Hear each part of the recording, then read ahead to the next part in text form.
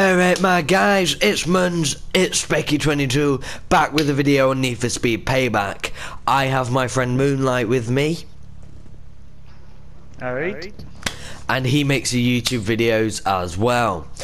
In today's video we're going to be taking a look in the Silver Dam Slam, also known as the Speedcross pack. Costs £6.49 British currency, and I'm going to show you the first race that you get awarded with, which is called the Airfield Speedcross or Airfield Blitz, but we're going to do Airfield Speedcross. So if we go to that race, I'm at the airfield anyway, so we haven't got too far to travel. But a Speedcross is basically made up of 4 different zones: jump zone, speed traps and smash up. You get 3 laps to get as high a score as you can, and you've got a target of 270,000. We're not gonna beat that target, we're gonna smash it. And we're using my Ford Focus RS as well. Let's begin. Such a great car. Oh man, I love it.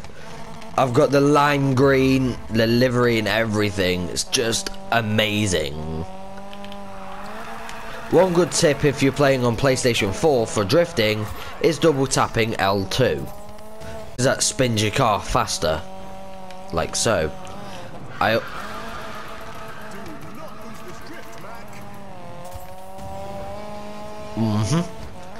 Jumping. So you've seen the drift, you've seen the jump, you've seen the speed, and you've seen the smashables. We were going to smash the score. I told you, 277,195, and we've still got 2 laps to go. Absolutely brilliant.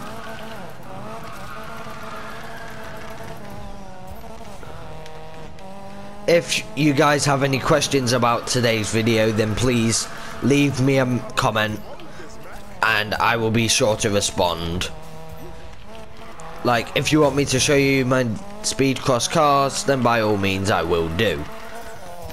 But in today's video, we're focusing on the events. Again, this costs £6.49 Great British Pounds. And it's worth every penny. Yeah, as my friend Moonlight said, it's worth every single penny. I wouldn't mind if it cost £10. It's absolutely amazing way to kill spare time. So we're just drifting now. Absolutely brilliant. Loving it. Loving every second of this. This is also on Need. Got to mention, Need for Speed Payback itself costs around £25 to £30, and maybe less if you get it on the store, because it's always the price is always up and down.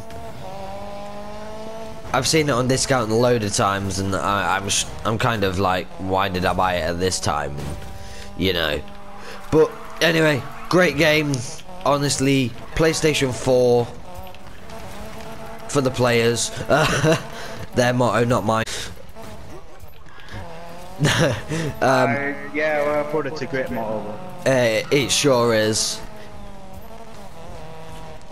So, yeah. This video is basically one event, only one, and finished. So in total, I got good drifting, epic jump, epic speed, and smash was okay. I got 928,351 with more money. But every race you do on the Speedcross gets you 19,000. So afterwards, if you're new to Need for Speed, you won't know, but you get speed cards after every race, no matter what position you finish. And as you can see, upgrading my Speedcross Ford Focus RS from 16 current to 18, and everything except the speed, the brakes have increased. enjoyed, smash that like button. If you're new, hit that subscribe button and make sure to go and hit my friend John75Ash, aka Moonlight555 on YouTube. Show him some love, show him some support. Let's get him up there. Peace.